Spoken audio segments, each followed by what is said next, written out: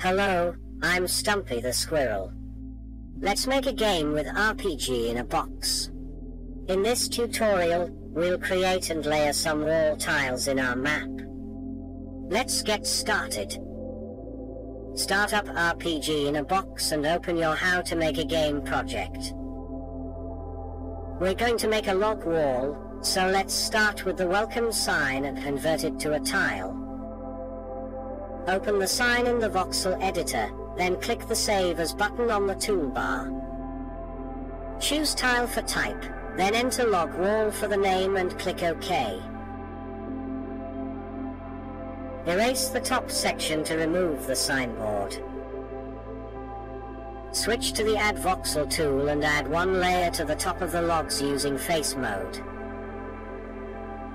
Finally, use the Paint tool in box mode to add some lighter brown for the log centers.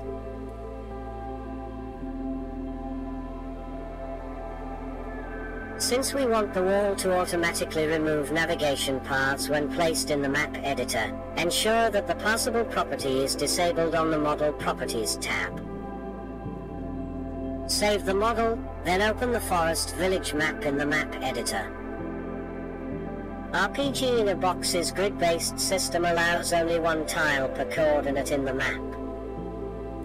A coordinate is a unique position within the map and consists of an X, Y, and Z value. When placing a tile, this coordinate is displayed in the lower right corner. As shown, if you attempt to place a tile at a coordinate that already has a tile, it will remove the existing tile and replace it. Press Ctrl Z or click the undo button to get our grass tile back. In this case, we really want to place the wall on top of the grass.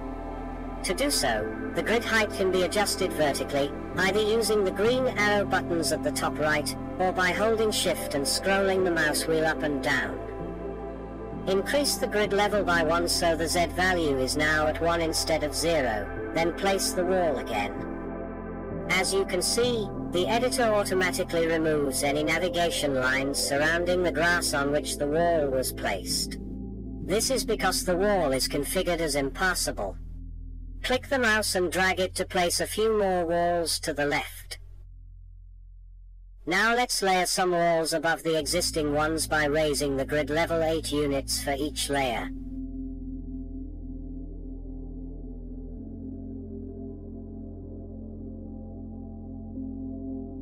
When placing tiles, holding the Ctrl key down and clicking on an existing tile will move the grid to match the Z level of that tile. Leaving an opening for a gate, place some walls in a similar fashion on the right side of the map, using the Ctrl plus click method to quickly adjust the grid height for each layer.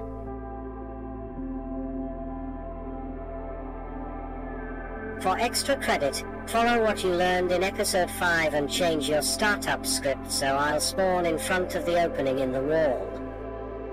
Save the map, then start your game using Quick Play.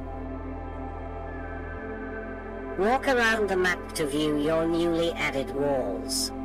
Since the navigation paths were removed when placing the walls, you'll be unable to walk through them, as you would expect from a wall.